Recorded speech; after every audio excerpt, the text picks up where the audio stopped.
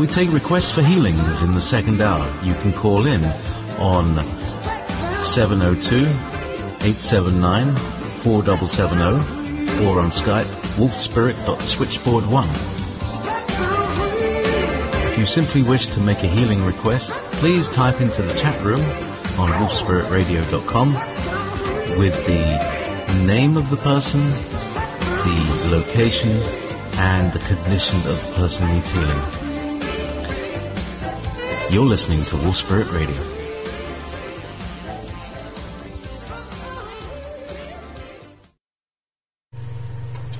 July the 20th, 2014, Healings and Meditations with Frank Jordan and the Earth Mind Think Tank Group. Welcome, everybody. Hello, how are you all?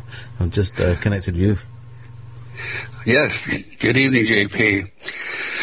Well, one more time, we let Spirit direct us in what directions might be interesting to people tonight, and I had an experience this morning in working with a Hindu lady from India, and she showed me a lot of things that need to be understood, and in what is lacking out in the traditional religions and the practices they go into and think that they are experiencing something, that is spiritual and expressive. But what I realize is none of those principles or practices teaches what we do, which is how to access the subconscious mind and the subtle energy system, how to unify the chakra system so you have access through that to your psychic connections and abilities, all the vibrant ports of the psychic system, and beyond that, earth mind, how the subtle energies of earth mind and the Akashic records work. And I'm just kind of blown away at the realization of how much we do know and how much more effective our work is than the general run-of-the-mill practices and techniques out there. This is not to say that the gurus don't know these things, because I've read some of the things they've done and do and can achieve, and their breakthroughs and their realizations. But they don't seem to pass it down into the general populace where it becomes a common known element of our basic education in life. We're expected for our reality to be formed outside of ourselves, interacting with others and following precepts and programs of teaching that lead us in an established way of spiritual practice or religious devotion and things of that nature. But it looks like, I'm sad to say, it was programmed to keep us there, because I've hit so many beautiful people that have absolutely devoted their lives to Hinduism and Buddhism and things of, the Far Eastern religions, plus every religion you can think of. I think I've run into it. And it all keeps the power outside of yourself. You always have to reach for that power that is beyond you, that's in the next higher authorities, which is usually the preacher or the monk or whatever. And the self-realization is that the power is within us. That's where we have our power, and not only in this group, but to teach people I work with and teach. Because every experience I have with people in healing or in clearing work is a teaching experience. I teach them how to do it for themselves, and back it up with my Clearing the Way books and Earth Mind books and Living a Subtle Energy book, so that they've got some point of reference to begin working on their own self-realization.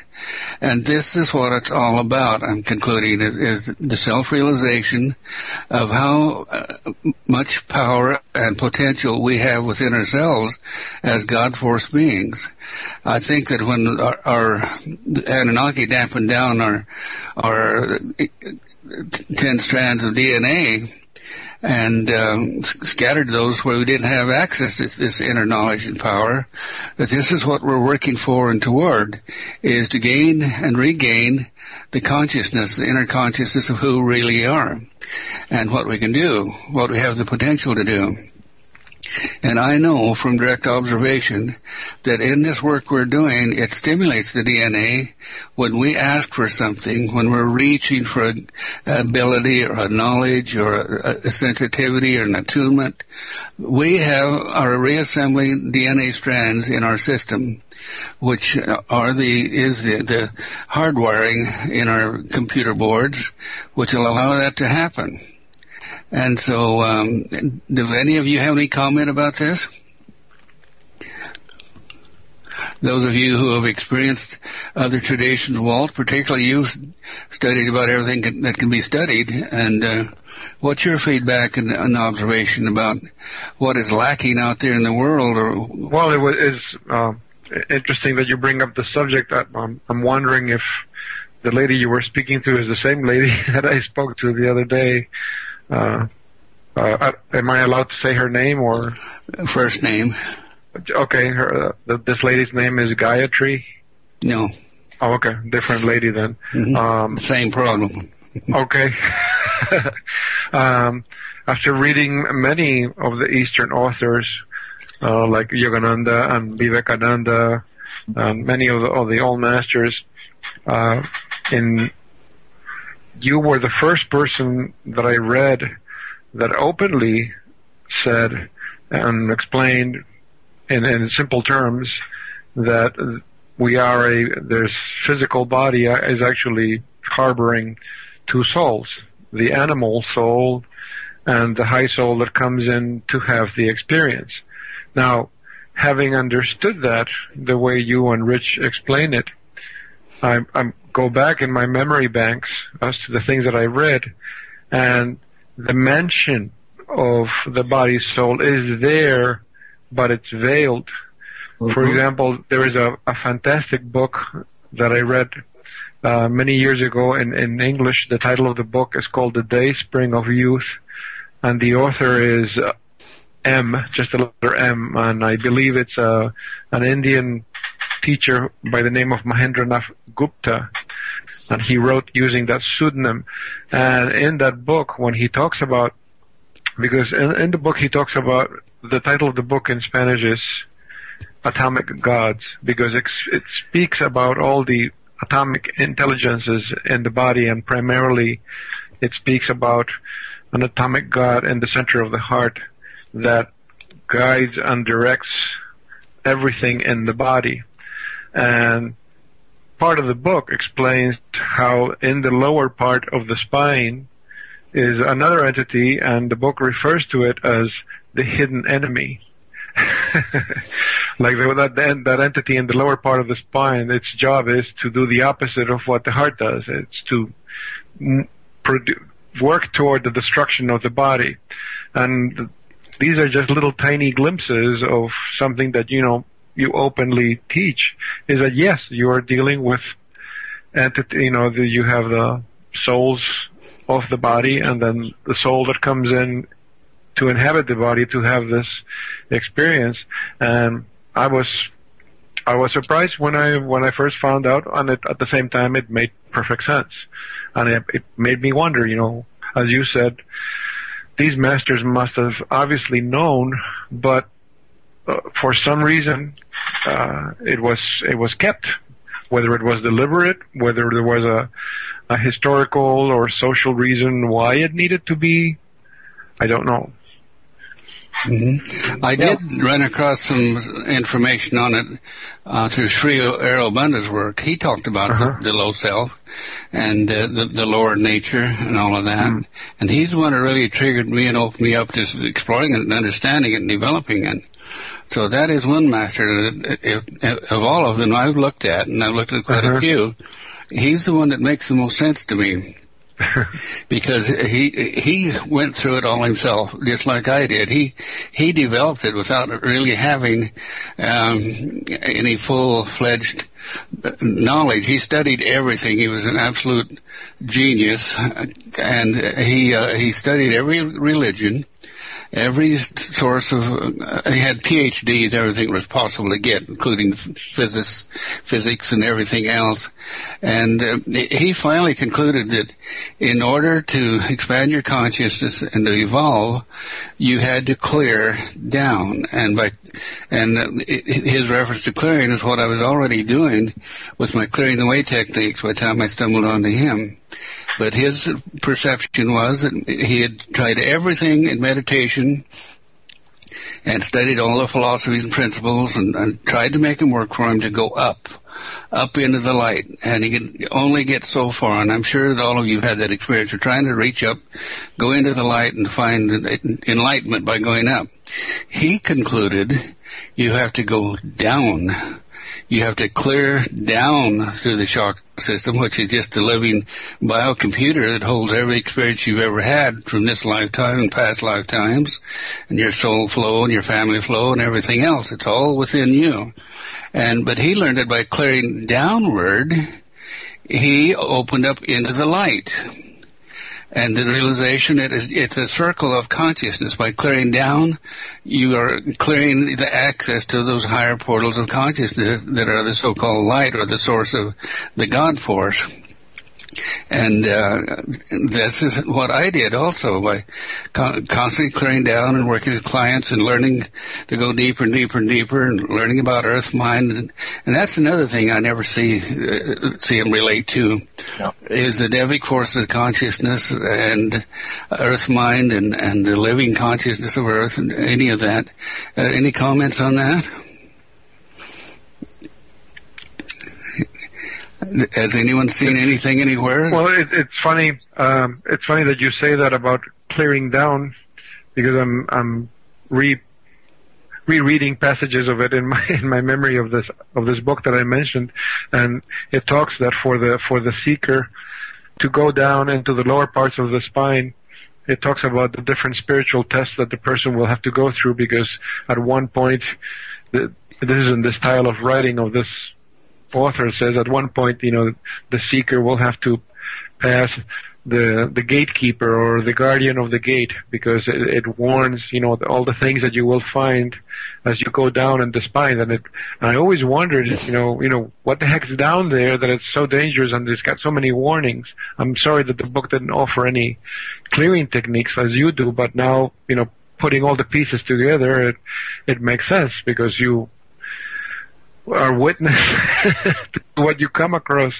when you go down there and investigate what's stored in those lower chakras. Well, like you, this lady I work with today has a photographic memory.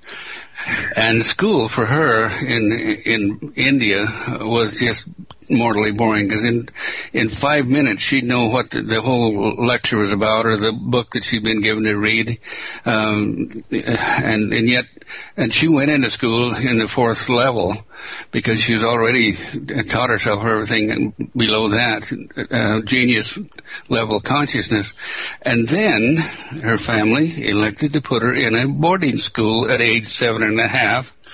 And to further her education, all they did was just shut the poor thing down.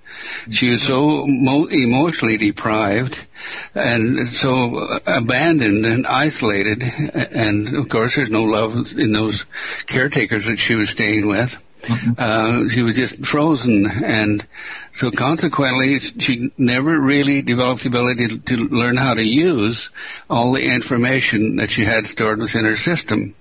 And she's called me from Oxford, England. She's already has her master's and all of that in law, and her heartfelt desire is to her sole desire is to go back to India and into the smaller villages and help people through the law, being a representative for people who need help.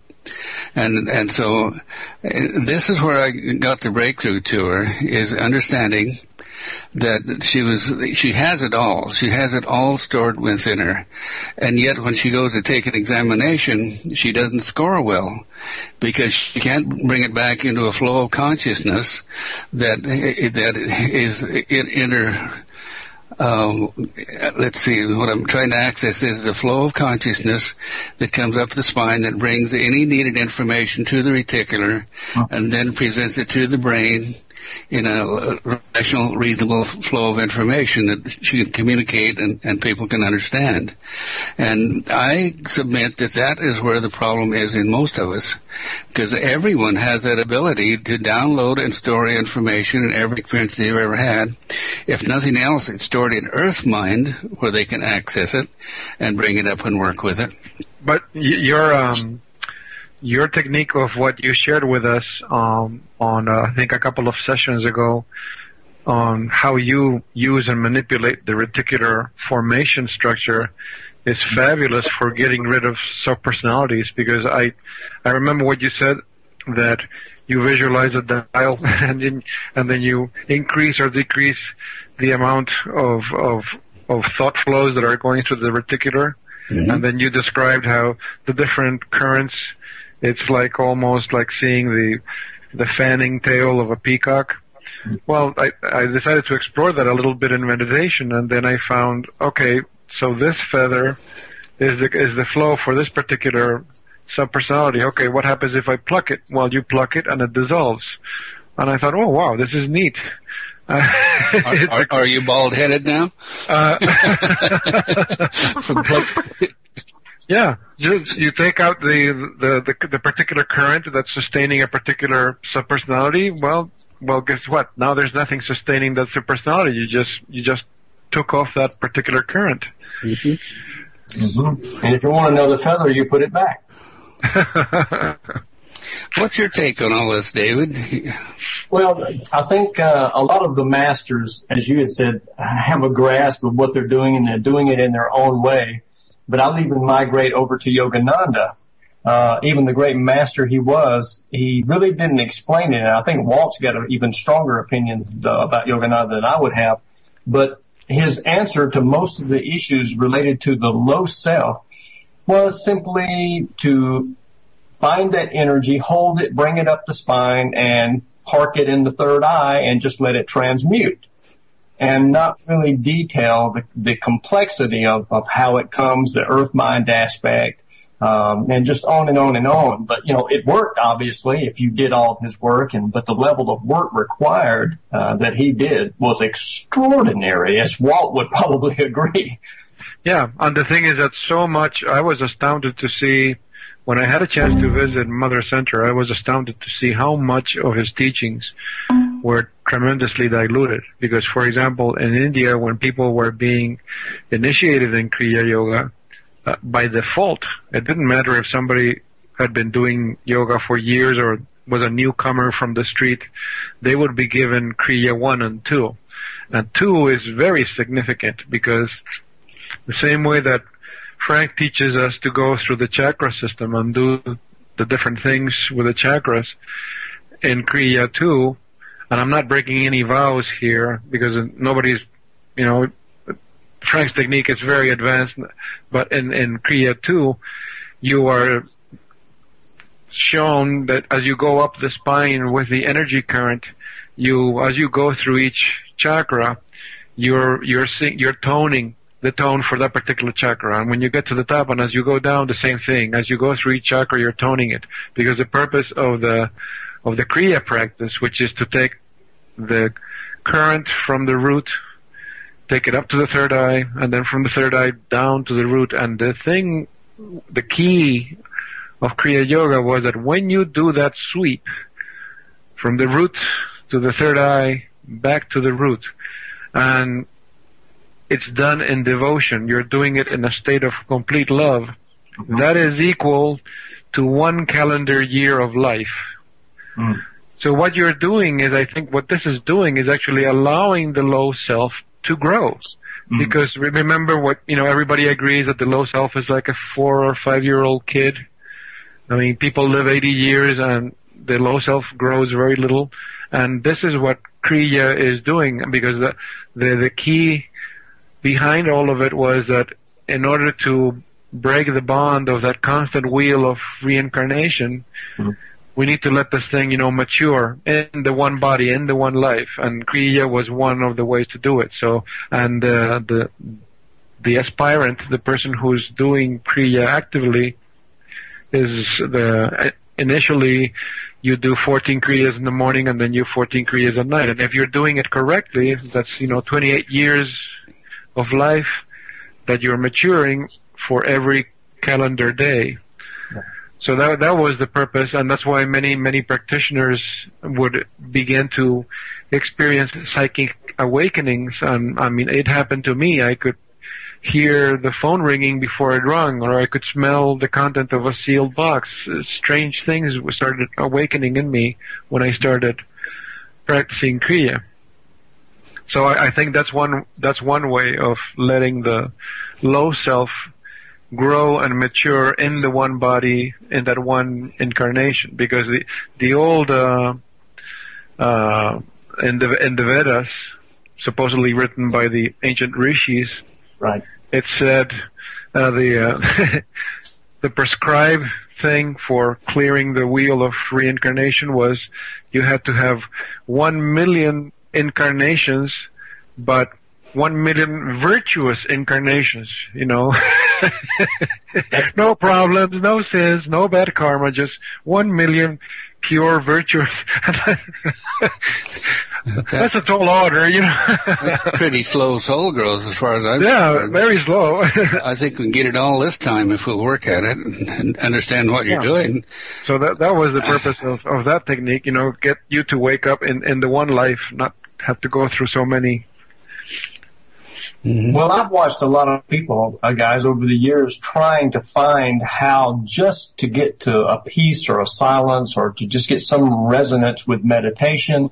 And they struggle for a variety of reasons. They could be covered in entities. They've got all kinds of blocks going on there. They're buried under emotional trauma, drama, and pain. And, it's just endless, the things that can block. And in fact, I was blocked. Even my psychic vision was blocked for a long time.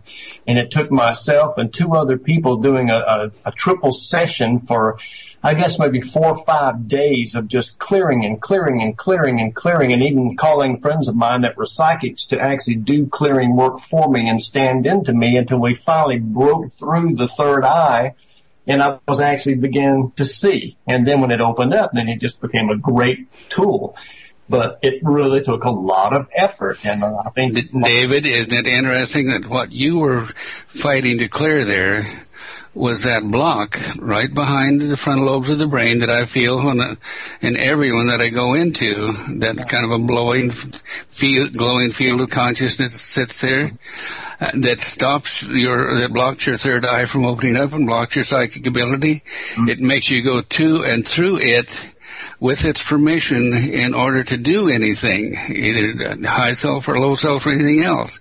In other words, what this is the religious program. It's like I call it a curse they put on you that says you have no power when you accept baptism or baptized as a child. It's your parents accept for you.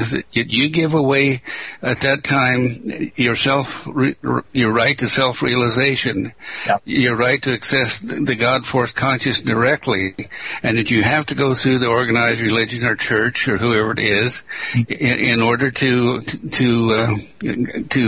be spiritual, and then it blocks what you can do spiritually to act and interact. And a lot of people, if they have the opportunity to have a really concise process that doesn't get into the length of work like the Kriyas and the Yogananda practice, but there's a lot of practices that are so voluminous and so structured and so large, and they act like it takes years to do it, and it's like no, we need a simple process so people can get right. Well, don't you agree that the process I take you through of clearing and coming into self-realization gets you there? I know that I'm in the very high levels, and I have nothing to compare it to of consciousness and self-realization, and this is what I give to you guys through the clearing work. That was exactly exactly the system I'm talking about. Exactly. It's simple. It's concise. You can read it in English. You don't have to speak Indian or Hindu, or you don't have to do, 28 kriyas a day. You don't have to learn breathing exercises. It's just simple. Just freaking well, do it. It's all programmed. That's their, the backlog of the control type thing. And to control people, you have to program them to do things a certain way. And then it becomes almost like a law or a rule. And what might have started out as something simple like what House Frank's technique is, somebody along the way started adding more and more and more just because they saw one person do it and they think that that's the way it's supposed to be, even though it doesn't need to be that way anymore. And because all of our eyes are opening up and we're realizing the strength that we have within us and that we are going into dominion instead of the domination, we are accepting and allowing this change to be and going out and searching for the easier, quicker, and knowing that it can be done because I myself can do it. Yes. Well, while you're talking, I was being shown back through time to around 7,000 or 8,000 years ago when the human population began to grow and expand and literally explode. And in order to control the populations, the first thing that was created was the kingdoms, the fiefdoms, which were, they put a king at the head of every one of these societies, which happened to be a demigod, a son of the gods. And their main purpose was to direct and control the population to be productive citizens and to accumulate energy and gold for the Anunnaki masters. And so from that point on, the next step was to make everyone honor and be dedicate their lives to serving the gods. Serving the principles that in the social spiritual organizations that programmed so-called spirituality into us. And that started thousands of years ago. And all we see now is just the offshoots of that. If you go back into Sumerian languages, Sumerian texts, it tells explicitly how that happened and why it happened. And so what we're seeing today out here is our wonderful churches and social spiritual organizations. They are just there, have been created to hold the status quo and keep us from thinking, keep us from accessing our personal power and becoming gods ourselves. And that's why they stirred up the 10 strands of DNA, and it's also was so that we would be weakened down to be subjective and good, smart, creative slaves, no doubt about it, but we had a job to do. Now, with this passage of the last 26,000 years, throwing off the yoke of the domination force and coming into self-realization and self-empowerment into the enlightenment period of potential that we all have, that's where we're at. That's why we're doing the work we're doing. And this is what I see now as the importance of this group, what this group can in sharing your energies, your experience, and your knowledge out through World Spirit Radio. We can touch thousands of people and bring them into self-clearing, self-realization, and thus enlightenment as to who we really are and what our potentials are, and to raise how to. It just has to be done. I'm at a loss of words. But you know where I'm going with this. Absolutely. Well, I think the biggest block to self-realization is, you know how in your clearing work you discovered that the biggest obstacles, the biggest blocks is belief systems. They keep people locked in place or locked in a little room. In the years of the things that I've experienced, I think the biggest obstacle to self-realization is the person's belief of what it is. They have this structure in their mind of what it's supposed to be, or what it's supposed to look like, or what it's supposed to feel like, or what you're supposed to become when you're self-realized, and that stands in the way of your self-realization. Your self-realization is none of the things that are part If you're looking at something, whatever it is, and you can see that it's part of the world of duality, then that's not it. Drop it. So, like you say, in clearing the way, self-realization is getting rid of what doesn't belong. Yeah, you discover who you are by deprogramming what you are not. Exactly. When I was listening to all of, you talking about the different gurus and everything, and the lower self and the higher self, it brought to mind, I was thinking in Christianity on how they always talk about, the devil, like the devil made me do it. And I'm wondering if that's the catchphrase that they used for the lower self without realizing it. It is. That's precisely right on. Yeah. The hidden enemy. Yeah, it's that tempter within all of us that is the low self, that is addictive. It's highly sexual, sensual. It loves anything of a nature that's of a stimulant that's to make its world and its realization more exciting. And it's the prompter that sits down and throws up those little prompts into on the desktop of your everyday reality, prompting you to have fantasies and take that extra cigarette or any cigarette at all, which you know might be bad for you. And it's the thing that holds us in the drug addictive state. The low self literally controls our physical reality. The high self is an indweller sitting right behind the frontal lobes of the brain, where it can interact out through the brain, through the thinking brain. And it literally sends down messages and impulses from the mountaintop, so to speak, down into the valleys of the lower chakra systems, trying to get our mid-range of consciousness, which is our everyday reality consciousness out here, to respond to positive inputs instead of the negative inputs of the low self. Every moment of every hour of every day is a moment of choice. Are we going to respond to the low self and its urgings and addictions, or the high self with its higher frequencies of consciousness and understanding and intelligence? It has intelligence, that God-given intelligence to understand what this is all about and how to create a reality instead of being subjected to it. The low self is extremely habitual. It loves to do the same thing again and again and again as long as it feels good. Have you ever had sex? I'm still waiting. Yes. So. Well, I didn't ask you, Walter. I know you're sick. Oh, sorry. It feels good. It's wonderful. It's exciting. You can't wait to do it again. But the thing about the low self, and this is the thing about drugs that bugs me, people who take drugs thinking they're having a spiritual experience. It may give you a momentary or sometimes a lasting experience of feeling exceptionally clear and high, like LSD does for you, and you can have psychic experiences. But when it's gone, when it drops, it's harder to get back to again, because your body throws up inner blocks, natural mechanisms saying, don't do that. This was not good for my system. I'm going to set up a barrier to this. So the next time you have to take more to get the same effect, and more and more and more, till pretty quick you're addicted, and you cannot do anything but follow the low self urgings. That's the comfort zone. And there is where you totally lost it, folks. That's when the high self leaves and all you have is a body with a low soul. There you got it.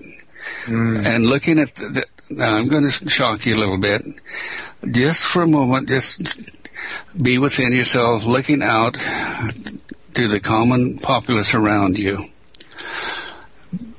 Most of the common populace out here, their point of self-realization is below the heart in the solar plexus.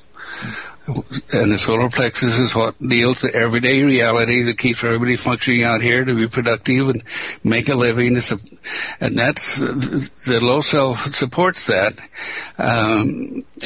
So it will have a physical reality for its body, its DNA to experience in. And for one primary purpose, that's to get you up old enough and smart enough and capable of survival to have children and pass those children along, your genes along through that genetic flow, so that after you, I'm talking about the indwelling soul, low soul now, when you die, and you can reincarnate somewhere down the physical line of the DNA or extended DNAs in a body that's somewhat compatible to you, with a compatible genetic resonance. This is why I find soul families incarnated again and again and again with virtually the same relatives, the same association of instinctive memories, because this is the driving force of the low self, is to read, because this living DNA that's within us, it never dies. It can go back thousands and thousands and thousands of generations from source. But it's passed through the sperm and the egg to create a new body, and all the knowledge of instinctive life is inherent in that. And as soon as the body is in interuterine, the mother is programming that child again to physical reality of survival out here. And she's relying on instinctive consciousness through her DNA of experiences of her ancestors to supply the necessary information and knowledge and intelligence to survive, to keep on reproducing kids and creating more of a flow of keeps the DNA. All we are is bundles of DNA, and our low self primary consciousness is devoted to keeping that DNA passing down the generations, so our low indwelling soul will have that compatible DNA somewhere down the line to reincarnate in. It's a morphogenic field. The low self heaven, when I've explored that, is just not that much different from the high heaven, the so-called afterlife that we go into. But the low self heaven is one of rest and a simulation resonance with the earth mind and the stored memories of the Akashic records to internalize the growth of whatever the last incarnation was, and to prepare it for the evolved or new experiences in the next lifetime it comes into. So it doesn't come in blank and unprepared. It's ready to receive whatever the knowledge intelligence of that level is. Right up until 4 years old, when the high self begins to send down messages from the mountaintop and from patterning and programming by the parents to interact in a culture or a civilization, so you will fit in. The biggest thing, one of the biggest blocks I find in nearly everyone I work with, is that feeling that as a child they didn't fit in. They didn't belong to the family they were born in. This is because their genetic memory is saying, hey, remember how we used to be. We used to be different, but now they want us to be this way. And so we have to adapt and create our own node of low self-consciousness in earth mind, which incidentally is one of the primary things we do now. As we clear people, subpersonalities and major forces or shocks or traumas in their lives, we go into earth mind and clear it out of the Akashic records. So it's not continually throwing up the same repetitious pattern again and again and again. And it loves to hold stress. Anything that's not resolved is held as stress in the system as an active, open frequency that you need to bring to completion and solution in order to release that stress and let go of that particular pattern or frame of reference. One, just for an example, women that have had child abuse, that gets patterned into their Akashic records. They intrauterine, they pattern right into their children, their babies, the fear of molestation.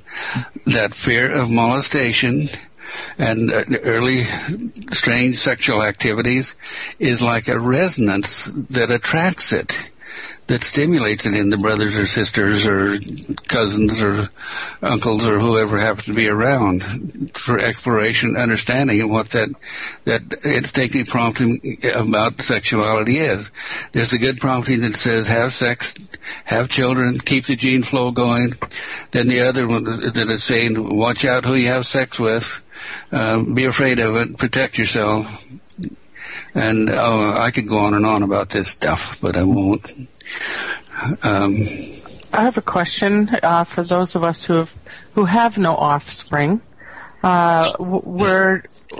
What do we share, or is it gone into a generic pool to reappear? It's a generic pool of your lateral relatives that are joining, coupling, and the base flow in all of this is the mitochondria, the female flow.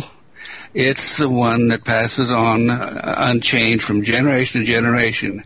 And all the male, because of the different interacting males, different lines that come in, they alter the physical family reality, but the mitochondria stays just the same. This is why I love to take people into their mitochondrial flow and go back in time to the original mother, Ninti, Darsenhog, and she was a goddess that originated or created the first Adam. Adamu actually is what its name was, the first living human by I don't want to get into all that. That could take all night. That's a fascinating study, though, and I'd love to do that with this group someday, to take you into your female side and show you how to go back through your female ancestors, and because there's only one for each one of you, and that carries the same DNA all the way back to the original birth mother. And it's absolutely fascinating because, well, okay, I'm going to do it right now, by gosh. Yes. Let's just do it. I'll show you what it feels like. And the power that is in Ninti, who was a goddess, but she was the sister of Ninti. She was the sister of the incredible genius that altered our DNA, or created our DNA systems from an egg and from the Homo erectus to create Homo sapien. And all it was, they gave us 224 genes of the evolved 12-strand DNA that the Anunnaki had, which gave us higher intelligence and physical capabilities than what the Homo erectus had.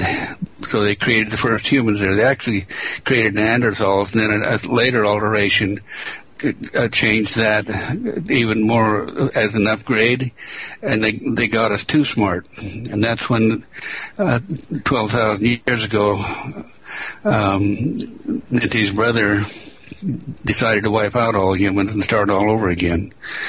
But it didn't quite do it. There was enough rode the ark and the tops of the mountains that we got through. And here we are again. All right. This is going to be a meditation. I want you all to relax now. Hands apart, feet flat on the floor. Now, this meditation is one that allows you to access the subconscious mind and everything you need to know to operate this incredible biocomputer that we persist in. Take your awareness up in your forehead. But first, while you're there in the conscious mind, the frontal lobes of the brain, you're holding the short-term memory of everything that we've just discussed. I want you to internalize that into your operating system so it'll be available to you in the future. Feel that pressure in your forehead. This is all the knowledge you've just been giving. Wrap your awareness around that. It's just like becoming that information, that energy field in your forehead. Pull that down to the base of your brain. It's just energy. Open the portal there, which is the reticular. Drop it down the spine, and you'll feel it just flow like water down into your system, all the way down to your root chakra, and it's associating with all the known information you have on the various frequency realms of consciousness, so that you can remember it and bring it back when you need it. All right, very good. You just feel that relaxation. And you'll also notice that the frontal lobes of your brain have virtually shut off.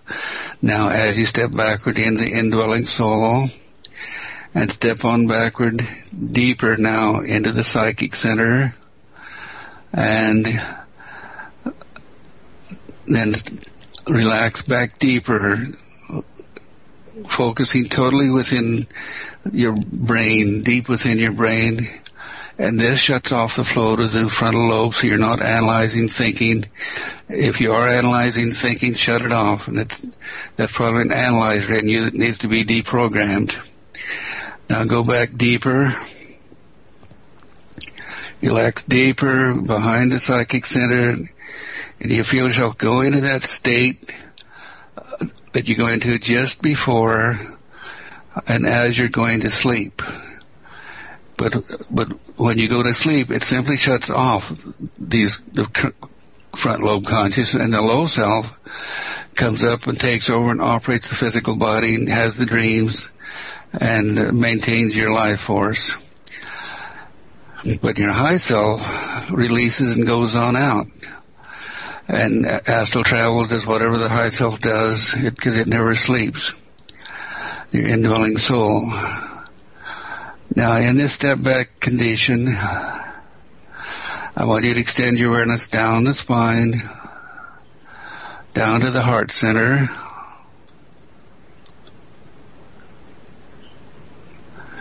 and find that little point of spirit that Walt was talking about a while ago, that is the God Force consciousness within.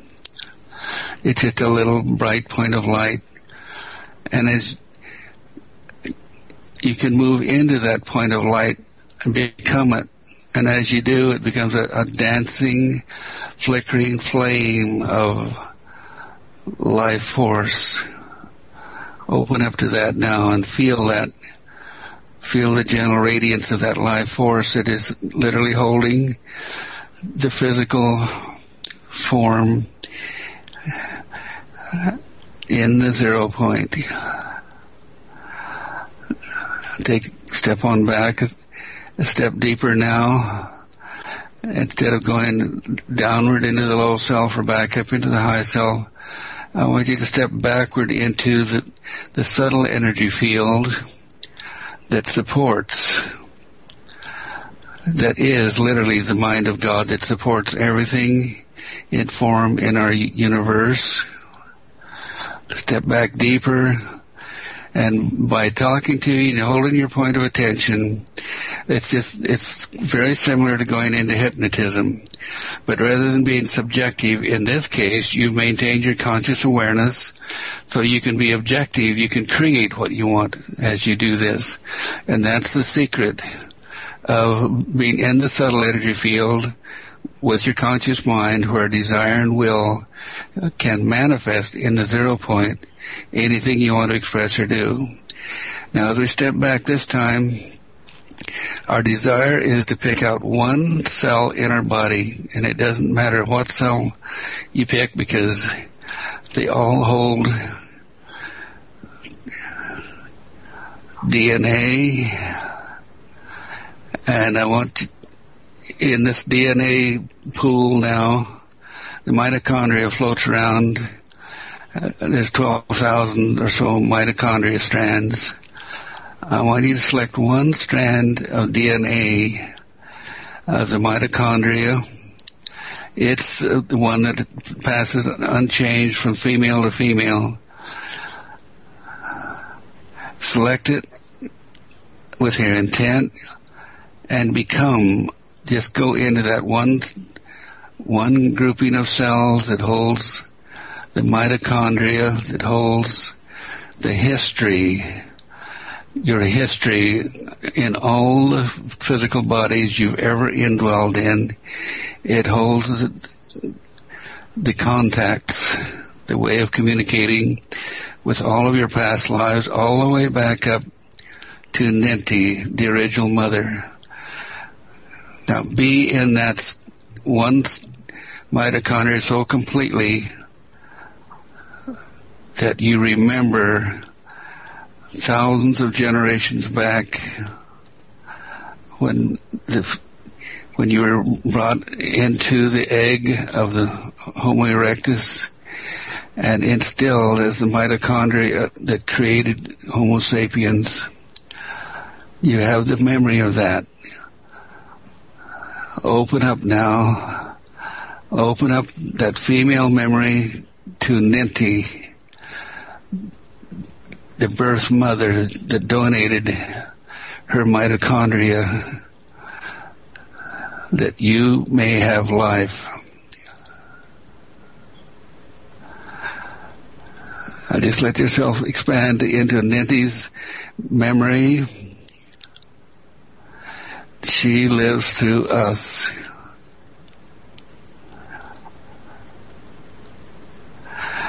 And let the clairvoyance develop in your mind now and open up so you can see the Garden of Eden where this all occurred, which was not in the Mesopotamia. Where this laboratory was in Africa, where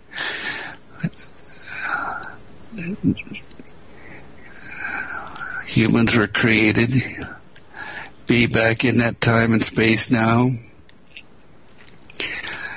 Visualize, remember that you have incredible gifts of healing and psychic ability, because Ninti was the healer. She taught the other females to be the healers of the Anunnaki. Remember that now. Open up and remember that you have healing ability also. The way of using your mind in the manner that you're being taught to reach out. Now, please be aware of something else that's happening now. The galactic flow that's coming through the back of your heads, resonating out your hands as tingling sensations and heat in your palms. This galactic flow is what the Anunnaki source is from. So you have access to the powers of the gods through your DNA. And they had all 12 strands. Now that you're in here, you're in the strands of mitochondria. Be aware of all the other broken strands that are around you in the pool of DNA in this one individualized cell, because when you focus on something in one cell, it happens in all of your cells through resonance. See those scattered filaments of DNA, the other 10 strands that we're missing. Now desire quite strongly that they reassemble, pull back into the original assembly that came from the gods through Ninti. Feel yourself reassembling as 12 strands of DNA, and know that tremendous amount of incredible information, ability, the psychic abilities is there to be utilized. And as you ask for and require and reach for them, they will activate. This is what we're experiencing now in the growth of human consciousness after the end of the last age and going into the new dominion age of where you are presently is in the fourth dimension, the time-space interim, where we will be given the opportunity to recall and remember and develop our gifts and abilities so that we may return to our full godhood. And this is what the tingling sensation coming through your system is now.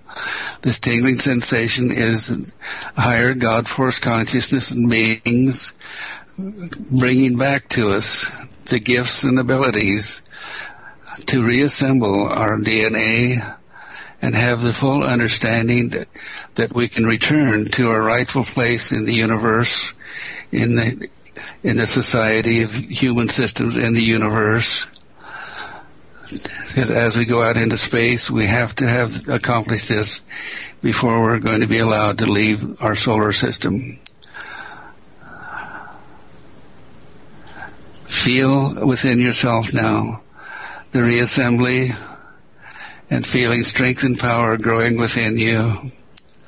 The strength and power of higher God force abilities, experiencing and expressing, resonating through, because of our intent. We are actually using the galactic flow now to reassemble the strands within us.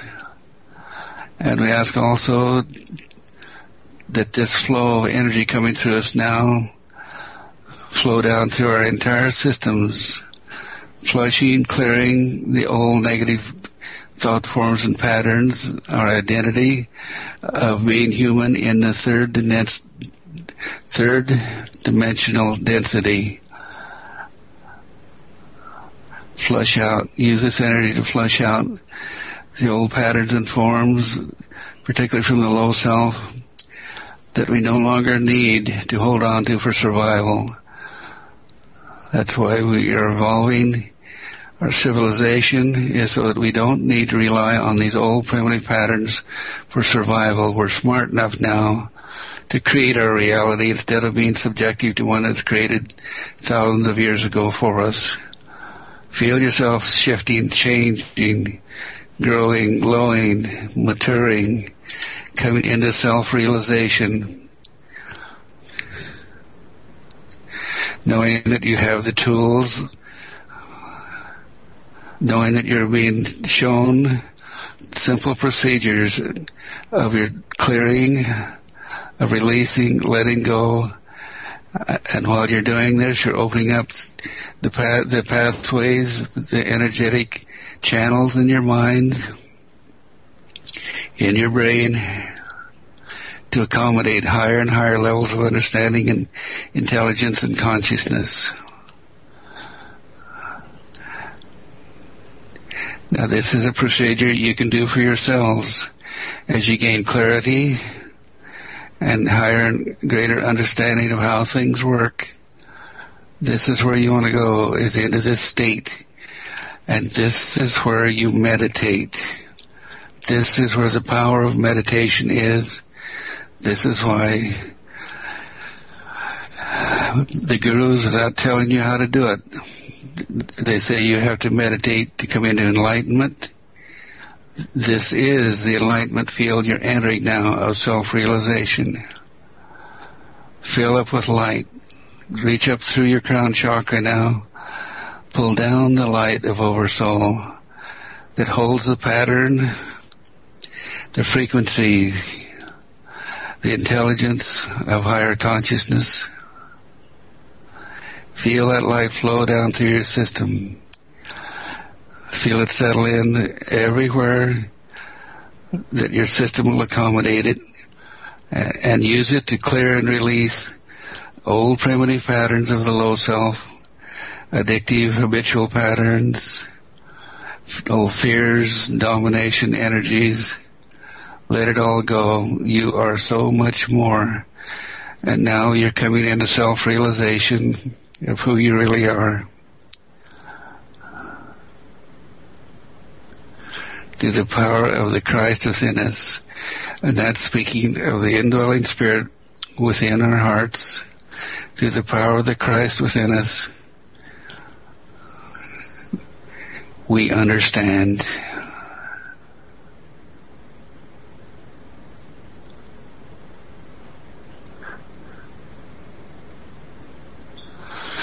and we intensify the light.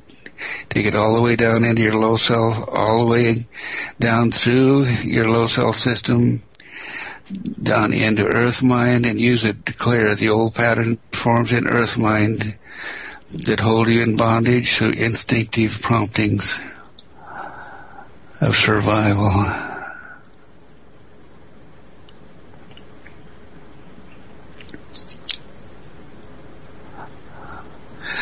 Now we're going to take a break. It's exactly 7 o'clock, our break time. Those of you who want to hold on to this light and continue to work with it, do so. And in 5 minutes, JP will come back on and we'll use this energy, this incredible force and power we are, to reach out to the hearts and minds and to the grids of consciousness to others, to heal and inspire them to understanding. Welcome back. Well, yes. Welcome back, everyone. I'd like to explain something. This expanded state of consciousness you feel, of just incredible openness that embraces all it is. You gain that by going through the proper meditation process into expanded consciousness to where you could work with your own systems or systems of others outside of yourself. But as you come back into awareness now, hold on to that expanded state. Don't get locked back into the frontal lobes and the rational reasoning process. See, as you move back out forward, back into the frontal lobes, this is the way we always come out of this meditation, or any meditations, come back out through the frontal lobes, back into your conscious mind, but I'm asking you to hold on to this feeling of power, identity, resonance, the knowledge, a little more knowledge of who you really are. Can I get some feedback from the Earth Mind Think Tank group now? What did you think of that trip? Best trip I've ever been on. Thanks, Frank. Really got me. I've been here before, but I never sustained it that as much as I am right now. Yeah, you can hold it right now, and in holding it, you have the power to use it. This flow coming through this wide open channel through it, resonating out your hands. That is the power of attunement with God Force Consciousness. That is what we will be in the fourth dimension as we learn to use and develop and bring back all 12 strands of DNA. That is the reason we are here. And that is the reason that we are to lift and will lift the consciousness of the entire world, as the simplicity of how it's done and the practice spreads around the world of giving you access to your personal power. Joan, you're very prominent on my screen right now. It was very powerful tonight, Frank. As Gary, I think I'm still out there floating in the ozones somewhere. I feel more familiar with myself, more within who I'm supposed to. I feel more gathered. You feel your female power, your goddess within. Very much. All of you now feel that resonating from Joan and I, because I'm in direct resonance with her. Feel that goddess within, that incredible, beautiful Ninti flow that holds the power of healing, the power of greatly expanded intelligence and consciousness, the power of self-worth, of knowing that you really are an incredible being, and all you have to do is listen to this inner consciousness, this inner power, and it will guide you. And you can come back here anytime. We're going through that simple meditation process, getting into this space, finding your personal power, working, because you're holding onto the frontal lobes of the conscious mind. You can work A plus B equals C back here in this space of A, B, C that is everything, right on through to X, Y, Z. It resonated with me tonight. To more know myself, I need to get rid of the bad things. It made sense to me tonight. Clear, clear, clear. That's what it's all about. Clear and awareness, listening, letting your own intuition, your high self speak to you. That indwelling soul is guiding you. It wants to communicate and express. And it has access to incredible things that you can bring back from your past lives of your indwelling soul, from other, even other planetary experiences. It's all been shut down, so we'd have to experience this process of reclaiming it in this lifetime. That's why we chose as indwelling souls to come back in here, is to refresh within ourselves the natural inherent power and ability that we have as human beings. God force centered human beings.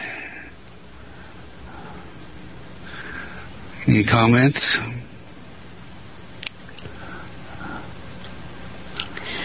I am so grateful, Frank, that you took the prompting to do this meditation. Thank you so much for leading us to a part of ourselves that we all have been before, but had forgotten to get there. Thank you.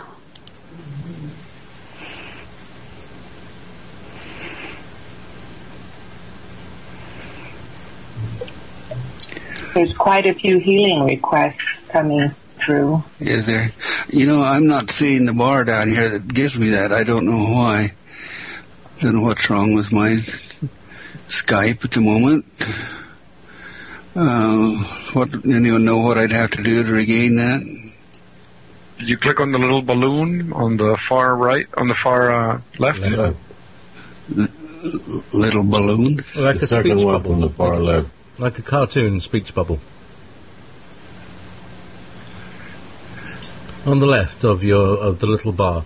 You move your mouse over to the pictures, Frank, of where we all are, and then you should see a bar that kind of rises up. It doesn't want to rise for me. Oh, you've got the rising up.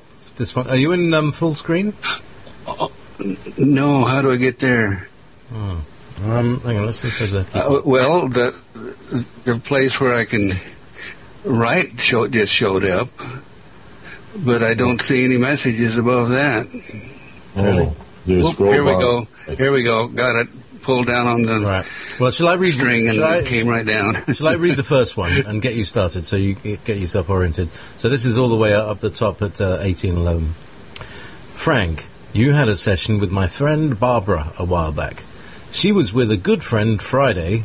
That's not a friend. She was with a good friend Friday who was on life support secondary to multiple head injuries. Wow. This woman's name is Christina, age 49, from Acton, California. I believe she wanted to leave. Her last relationship was severely abusive, and though she was currently in a better relationship, she refused to go to the hospital after several incidents of blackouts. Barbara was with her as she passed away. She assisted to clear past karma and performed a rite of passage.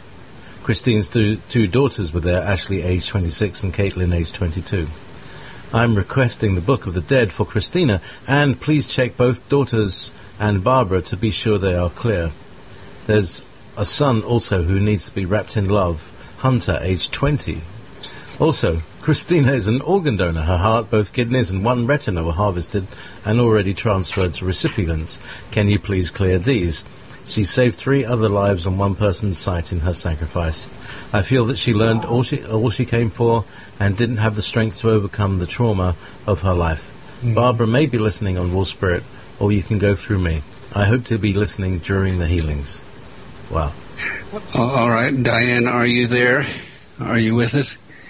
Yeah, she's listening. Okay, she's listening. Diane, you don't have to speak. we'll work through you. Since you have intimate contact with all these people, just open up your awareness to Christina, through your friend Barbara, and ask to experience Christina's indwelling soul that has departed. And you'll feel it is already in transition. It's in the resting zone. There's a zone of reorientation that gives you time to climb into that state of consciousness. So the high self is all right. It's taken care of. The low self, the low soul, is Christina's low soul? Yes, it is. Is it in one of the sisters? Yes. Go to the sisters and check each one at a time. Now we're going to open up to the group mind consciousness through the family with the low soul of Christina. All right, low soul, please listen to us now. Low soul, it's not appropriate for you to be in this family member now. You must go to your resting place. It's where you rest and gain energy and strength and orientation to come back in further down your family line to actually through the mitochondria DNA that hold your family line together. We're going to give you release now and go into the light. I'm opening a portal, a spiraling portal, a light tunnel, and we're bringing angels to help release you from any of your relatives that you are in now. Please clear and release, go into the light, and take with you your low self fear of death and any predispositions to any illnesses or diseases in your genetic line. We're reaching out and touching the entire family now, clearing and releasing these into the light. Into the light, clearing, releasing, taking them into matter unorganized, so they can be of no effect on anyone in the family flow now. Through the power that Christ within us, we clear you of any karma. We clear your family of karmic interactions to the degree that we're allowed. And the entire family feels the enhancement, the enlightenment of Christine's present state of consciousness, her higher consciousness, welcoming her release rather than a continuation of her suffering, honoring Christina for who she was, loving her, and we feel the flow of family love, the supportive, nurturing aspect of our group mind family consciousness, nurturing and supporting everyone through this time of trial.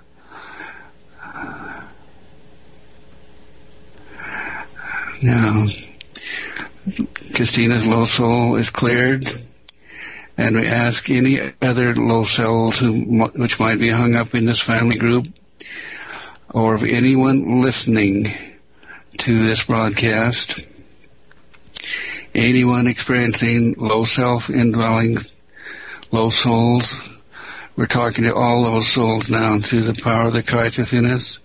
We're releasing you to your own proper plane of consciousness. To await reincarnation, you observed what happened here. You know this is for your highest and best interest. It's to the highest and best good of the person you're indwelling in. Go into the light and leave the natural, the right, the perfect low soul, giving it full charge of the body again with no interference from the indweller. Go into the light. Everyone listening to me now, because I encounter this in at least 40% of the people I work on, the indwellers, release them into the light. Now let them go. If you just open your mind for a moment and you'll remember what relative or friend died close to you that you particularly loved and had empathy with. those are the ones that the portals are open and they slide into you. So release those grandmothers, those mothers, protective friends. Release into the light now.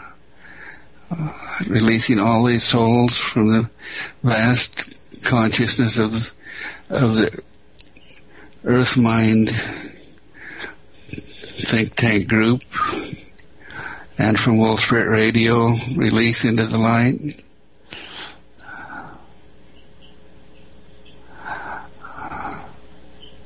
Take with you any illnesses or predispositions or any genetic patterning toward any disease that can be genetically carried and triggered from one generation to the next.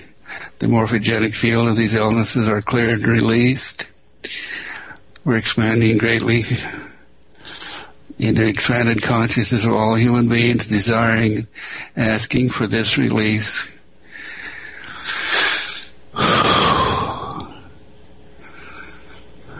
And so it is. Close. Now we close to those portals. Center back into yourself.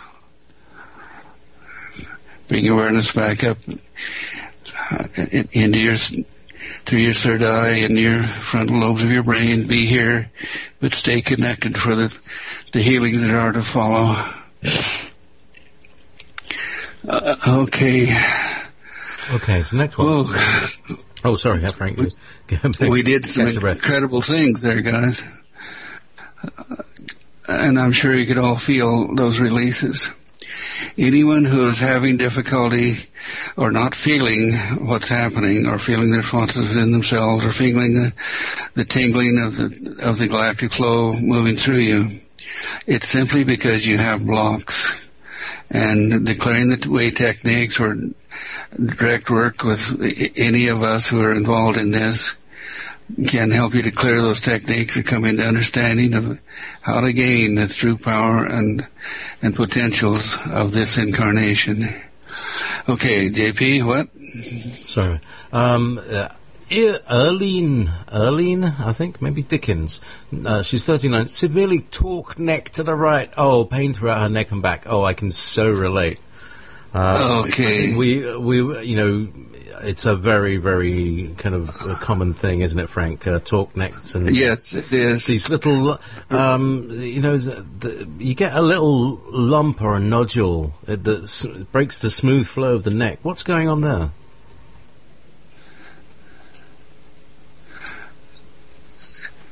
Is this in Arlene?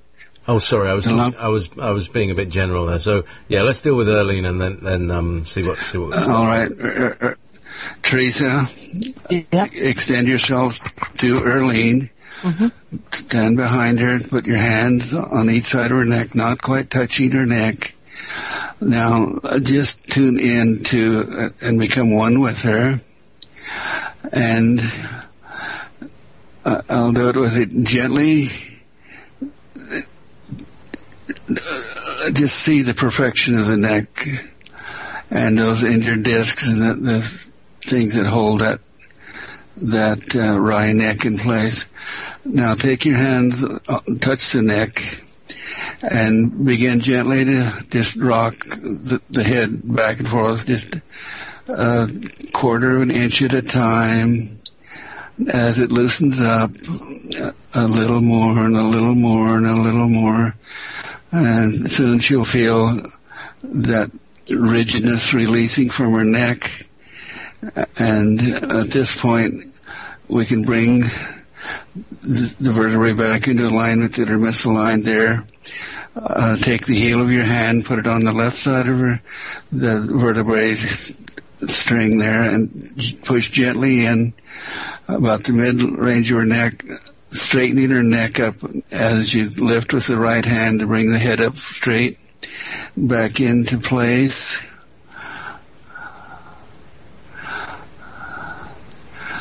Now we can begin healing. First of all, we clear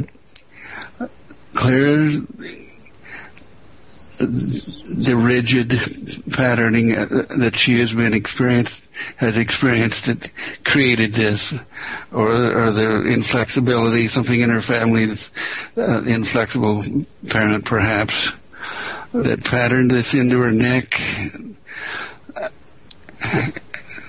Now we're rocking the head again further and further as all this loosens up, clearing the mental, emotional cause of this wry neck, just flushing that energy down her spine and out into earth mind, rocking her head back and forth, right and left. The neck is in perfect alignment now.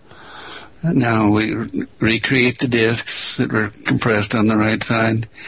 Through the power of the Christ within us, we visualize these discs spiraling counterclockwise from the right side to the left, around the back, then around the front. We see a spiraling energy flow in each one of those discs. It's a blue-green, kind of an opal green energy that's replacing, rebuilding the tissues.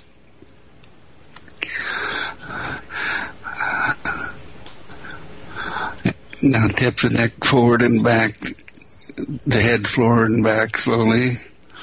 Just rocking it back and forth until it comes totally into relaxation and free of all stress and alignment.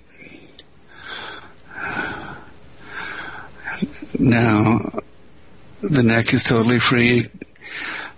Wrap the neck, reverse that energetic flow through your hands into a clockwise energy. I call it the 110 energy. It's like visualizing a plaster cast of positive energy going into her in a clockwise motion that's positive, where the other one was counterclockwise, negative, working with earth mind. Now your work is oversoul to hold the form of the perfect reality in this woman's neck. Through the power of the Christ within us, we see this neck in the perfect and normal condition. And you'll notice your hands are extremely hot as you do this. Mm-hmm. All right, and so it is. Thank you. Well, give us some feedback as quick as you can on how well she accepted that. Thank you. Was she listening to the broadcast? I'm quite sure. Hi, Arlene. All right, good. Congratulations, Arlene. Okay, Teresa, further. So another one is from Susan Hartung, who's 50. She's from London, Canada. Severely bruised leg, knee, and foot from a fall last week. All right. Looking down from Susan's eyes in that left, see that left knee? Right leg. It's the right the knee? right leg. Oh, yeah. Okay.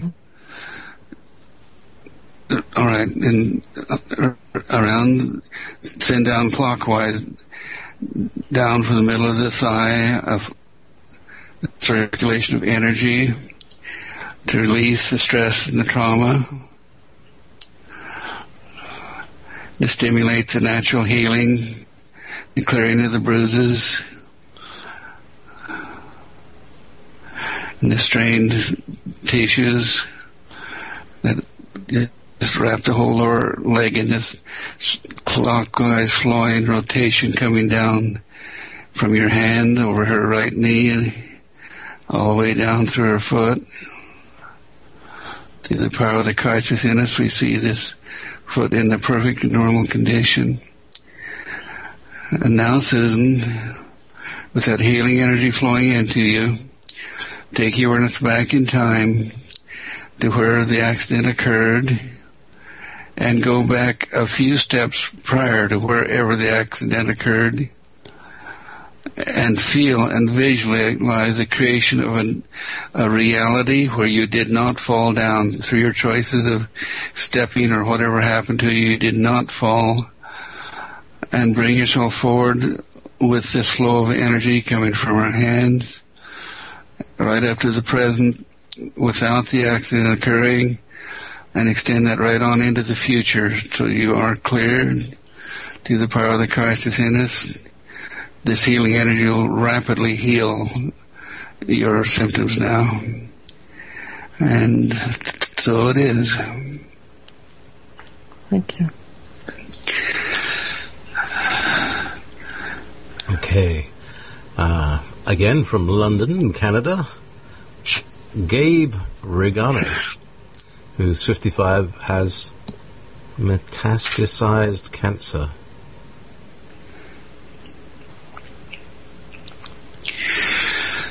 Well, always with cancer,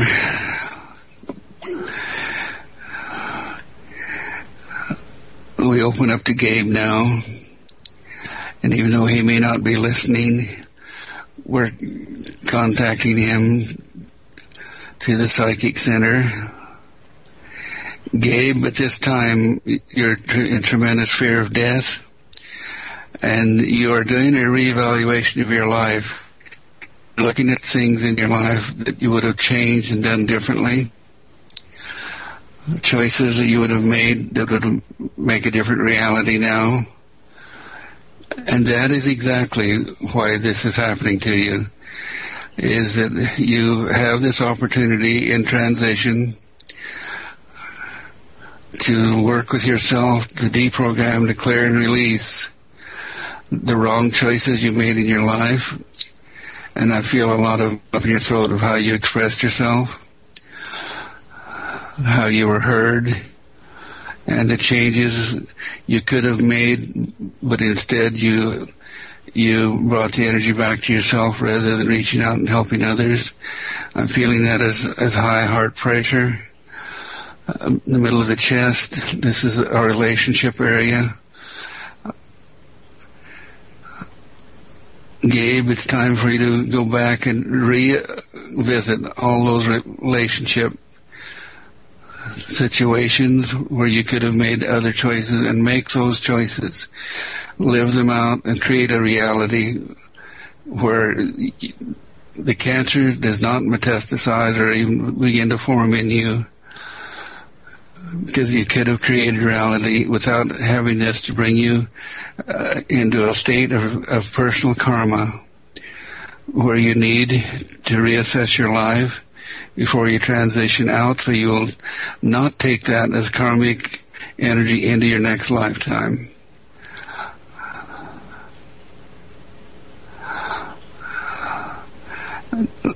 Now we have a flow of our group mind consciousness healing energy wrapping you, Gabe, and it is entirely your choice to accept this energy to assist you in your clearing, your technique, and to release the mental emotional cause of these cancers. And notice where everyone is located in the metastasis. And every spot will be a place where you stored negative emotional energy and interactions with others, and choices, wrong choices you made, domination things you may have done. This is a living opportunity to do exactly what happens as soon as you transcend. In any case where you have to go through this process, you have the opportunity to do it in life and to make things right within the life with everyone you can possibly touch, simply energetically, if no other way. Through the power of the Christ within us, we assist Gabe in his self-realization, his self-analysis, and to create a reality, a parallel reality where all of his right choices manifest, and create a positive reality for him. Now go back in time, Gabe. We're taking you back in time to a point where none of this, where you had not created this negative potential yet. And I see the need to even go back into your family flow and clear a lot of these negative patterns from them.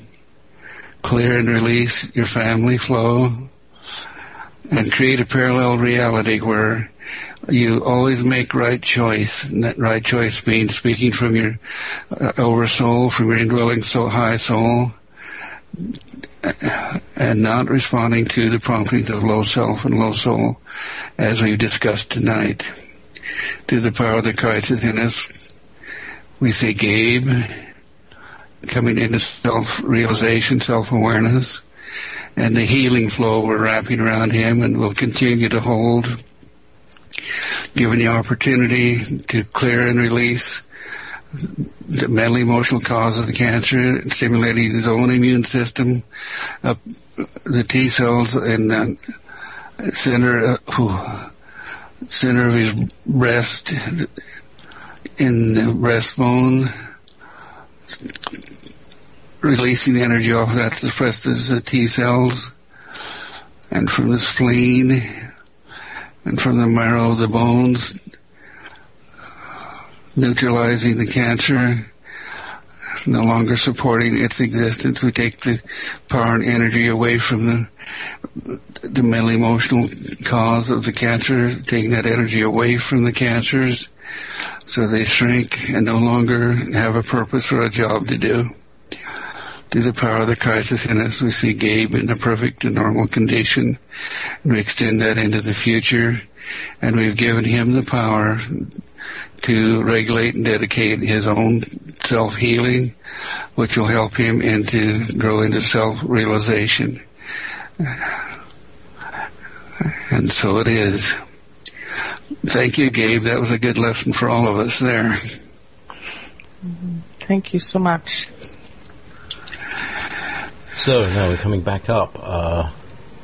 We're looking at wow, so many. Right, okay. Teresa, have we mentioned Margaret Jane Clark?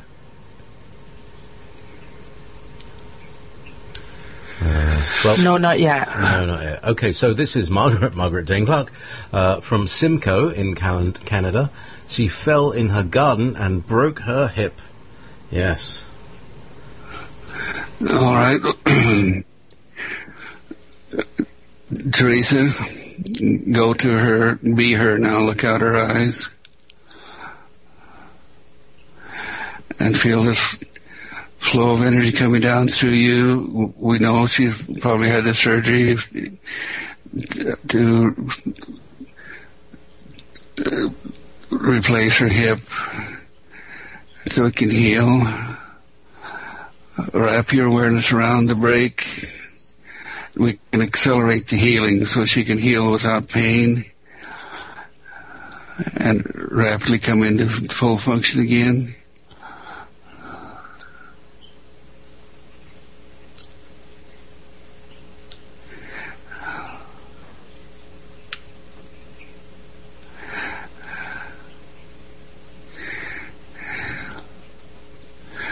All right, very good.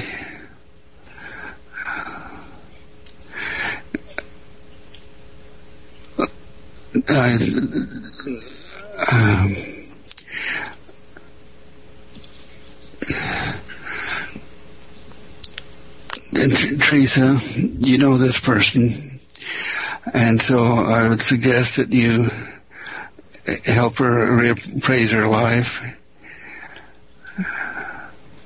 You know, I actually don't know her. She's a mother of a friend. Oh, okay. Mm-hmm. Well, there's a lot more work that could be done with her should she be open and receptive to it. Okay. Which could prolong her life considerably. All right. What is next?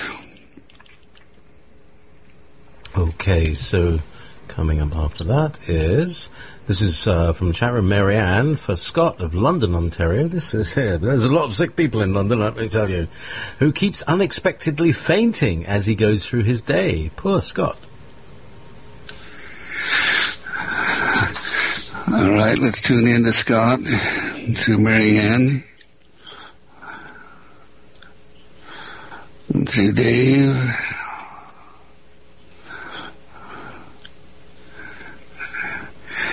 This is interesting. It feels like he loses the blood pressure, suddenly drops, and it drains his head of blood.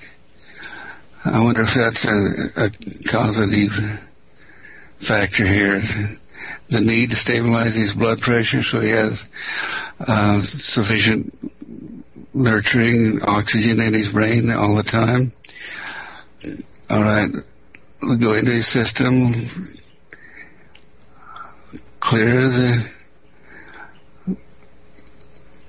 mental emotional cause of this condition in Scott that causes him to faint.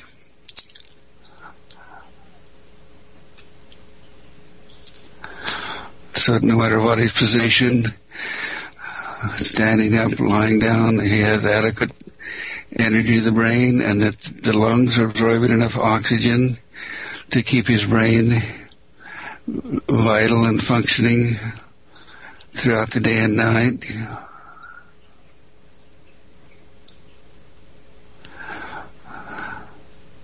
I don't feel any tumors or anything of that nature.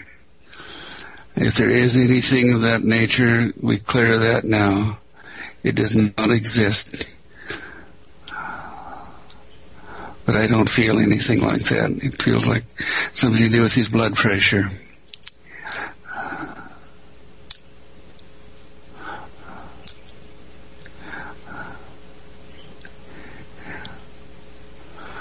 All right. Through resonance with him, we feel him, actually feel his system tightening up and to a normal blood pressure level, and adequate blood passing through his brain, supplying oxygen and other nutrients.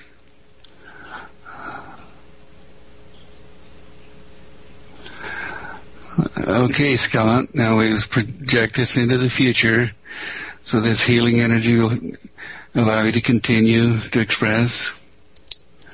I'm sure you're working with the doctors, and I won't comment on the medications. I am not at liberty to do that, for they do the best they can with what they had to work with. All right. Very good. Close to Scott. All right. Who's next?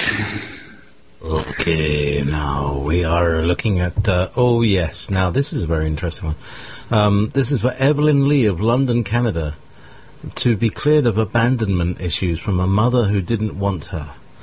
And, I'd like to extend that to everybody who's had a mother that didn't want them, because I think it's quite common, more common than we might imagine. Yeah, and it gives almost irreparable psychological lack of self-worth to the person that this happens to. If mother couldn't love me, then I'm not lovable. So let's use the group mind consciousness to extend this out as a healing to the entire listening audience. All the beautiful souls who felt like they were abandoned by their mother, that they weren't cared for or nurtured, or abused by their mother. Anyone with mother issues of any kind. All right. What this is a stress that is carried in your systems. You created a subpersonality of the abandoned, worthless child. I want you to release that subpersonality by thinking about it, feeling it in your system. Feel it rise up now in your body. The subpersonality through all the chakras of the abused, abandoned, neglected child. Push that child right straight out forward. Release it. Let her go into the light, into a state of consciousness where she's loved. Create a place, a home, a nurturing place. There's already one there in the angelic realm for people and persons and subpersonalities of this nature, because a subpersonality is a living form of consciousness within us. And once consciousness is brought into form, it is never released until the trauma is healed and brought to completion. So what you see is this subpersonality going to a home with a beautiful, loving, nurturing mother, raising his child up to be beautiful, loving, and nurturing, full of femininity, full of self-worth, lighthearted. See your subpersonalities going into that home now and evolving and growing up into a beautiful, expressive, loved, loving human being. Now, what we did there is an incredible tool of shifting consciousness, because the subconscious holds on to any pattern or form, anything it experiences, or subpersonalities we create. And they're always there, interactive, hard disk, waiting to be triggered and pulled up anytime anything triggers them. By pulling that up and healing it, by giving it what it needs, which is love, you bring to completion that subpersonality and take it into the light of fulfillment and nurturing and release it, and the subconscious will release it that way. This is the way with any stress situation, anything you've experienced, anywhere at any time, or any time you're involved in a situation that you can't bring to completion for some reason or find a positive solution for, the principle is to, in your mind, take your awareness into that situation and bring it through to completion, because the subconscious is incredibly literal. It believes everything you imagine or everything you fantasize, everything you create in your mind, and bring it to completion and release it. Give it a positive fulfillment so it can be released. Now that's a wonderful tool for healing some really horrendous scars within your system. Okay. Lovely one. Questions? That was a good one. Yes, we've got one last one, I think, which is Amber Needham, 40, St. Thomas, Canada. She's losing eyesight at 40, which is not good. At 40. All right, let's tune in to Amber.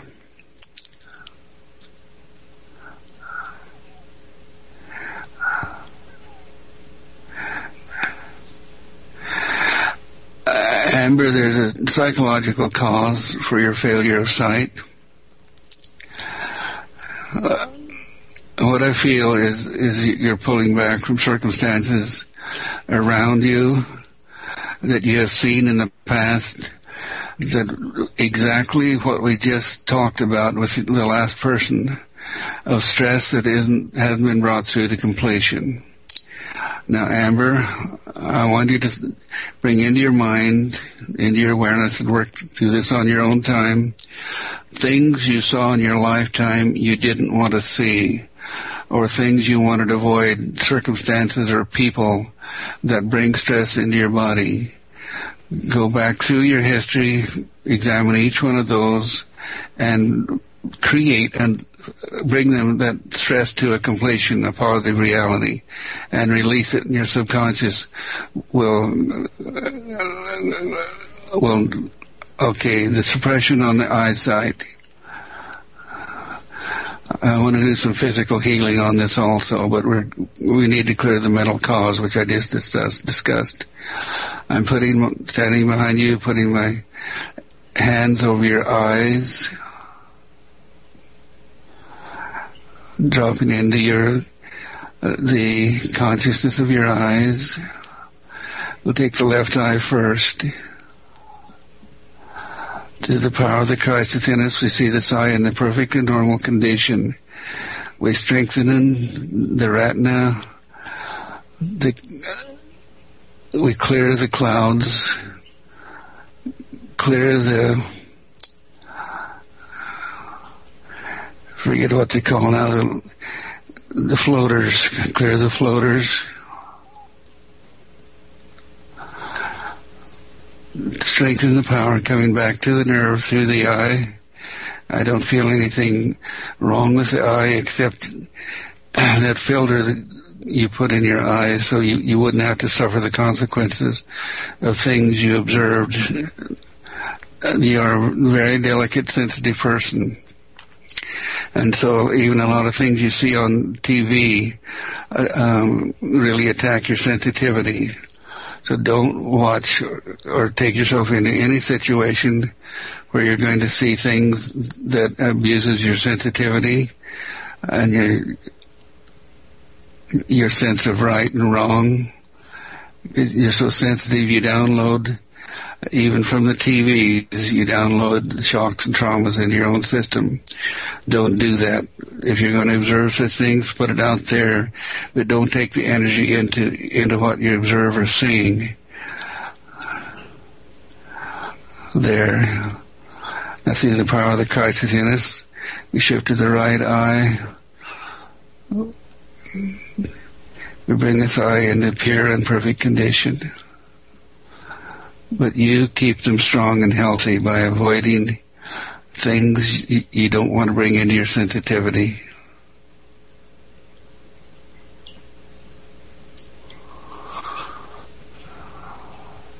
And everyone out there that's listening, that's a good thing to experience, express. Questions?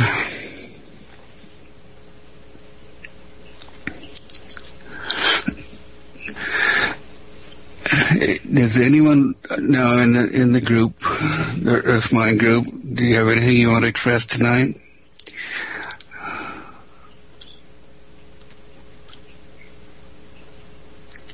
I think what you were saying is very important about what you see and hear, say on TV, the news, whatever. You bring it into your system, and most people are not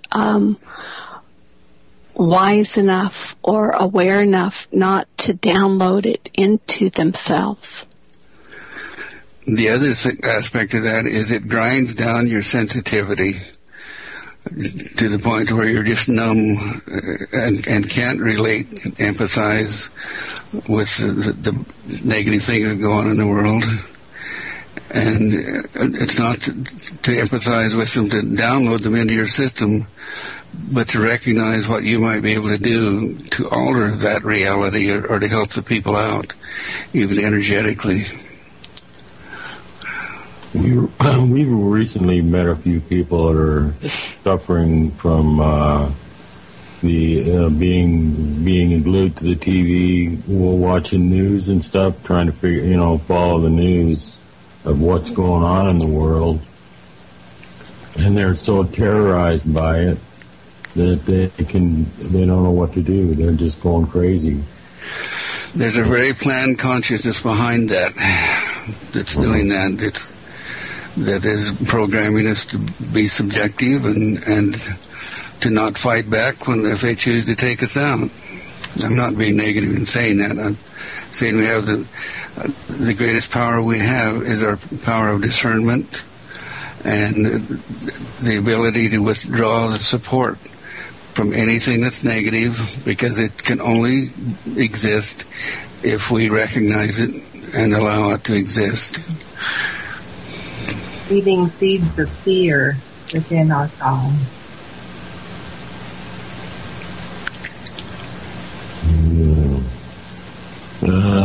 JP, I see a question here from Free Sovereign. Did you bring that one up? I don't think so. So should we finish off with that one? Here's a question for, well, here we go. Isn't much of the challenge of humanity related to the duality polarity of the physical body skin suits when our soul is fully androgynous at the spiritual level? I.e., yeah, you get that? Pretty complicated question. Well, it's just... Here's where we open it up to the group. Go for it, guys. Fix that. Well, the duality issue, I always remember... this was explained very well by Trumbalo Melchizedek in his book Living in the Heart, that we actually have that in us, in our complex energy architecture. We have that power within us to jump from polarity to oneness or back to polarity. If your consciousness primarily exists in your mind, the mind knows nothing but polarity. That's why for those out there that understand and have read human design, that's why most of humanity is in such trouble, because we use the mind to make decisions for us, when in reality the mind doesn't know you. The mind, all it knows is duality. And look at the illustration I'm going to present to you. You are going to decide on something, and you sit down and you analyze the pros and the cons. Why do you do that? Well, because the mind doesn't have the answer.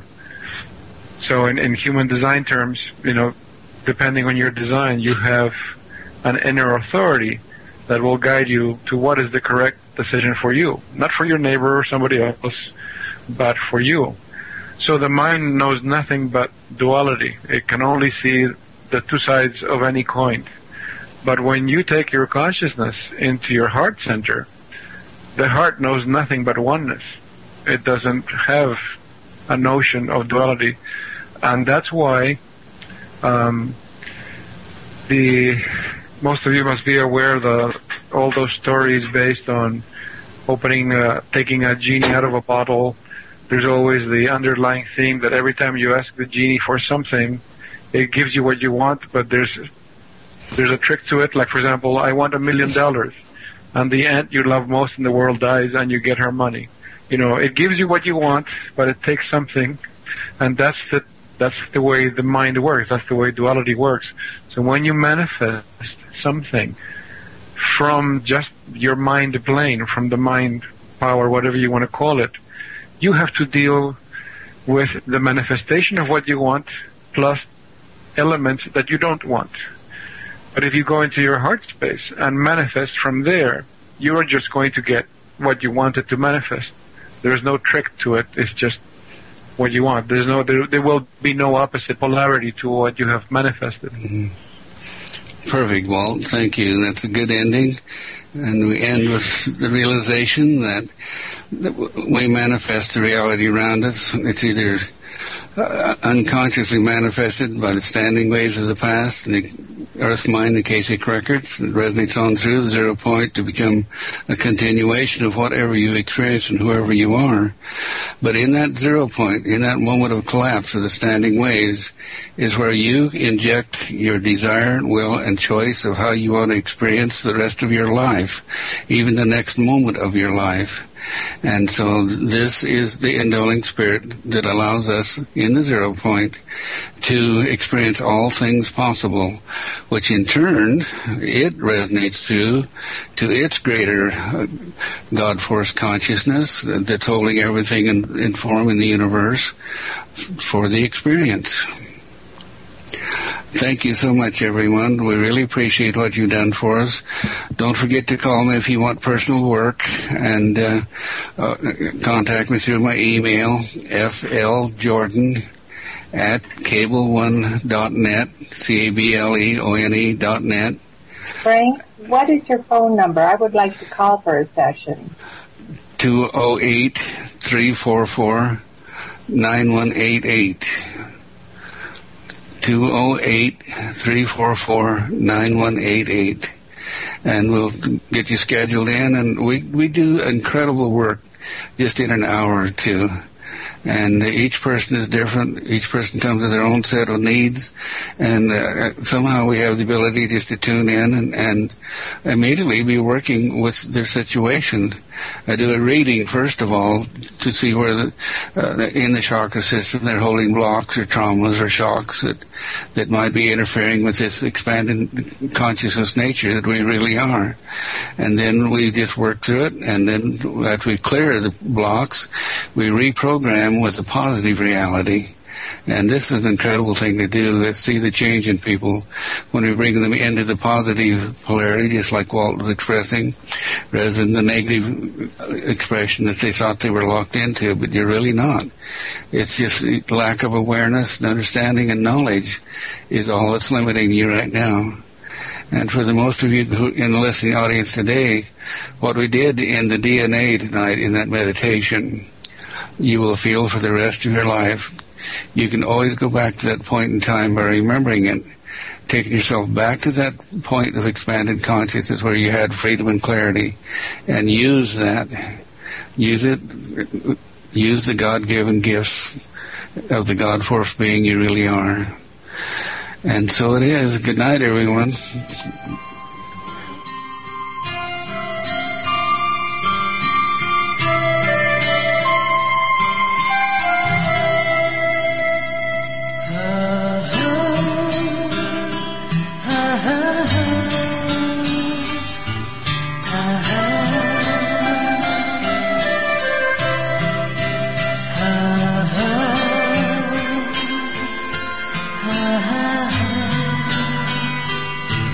Uh-huh.